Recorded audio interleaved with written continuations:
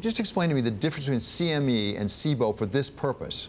Which is more advantageous to somebody trading in futures? Well, thank you for having me. It's a pleasure to be here on a Monday morning after a late Sunday evening.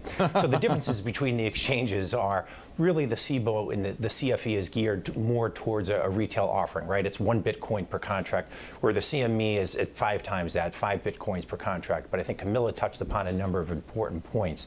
But the overarching theme I'd like to point out is the volumes that we're seeing this morning don't necessarily reflect the level of interest that we're seeing. So I think we've been conditioned over the years to look at these launches as being sort of the kickoff or the starting gun of a race.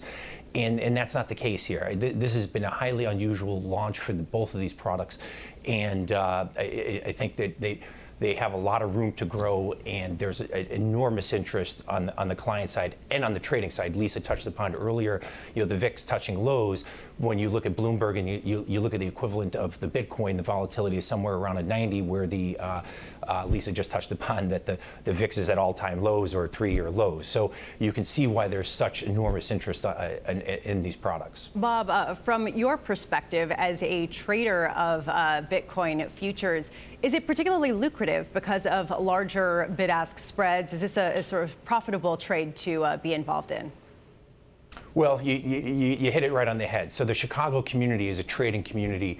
The fact that there's a larger bid-ask spread, the fact that it's so volatile, makes it very interesting to the Chicago community. Our office is on the Board of Trade. It's a beautiful Art Deco building, majestic building at the end of LaSalle Street. It's filled with traders, right? You can feel this building coming back to life, sort of like Night at the Museum as they're waiting for this product to come on. But to go back to the volumes, there's a lot of work that needs to be done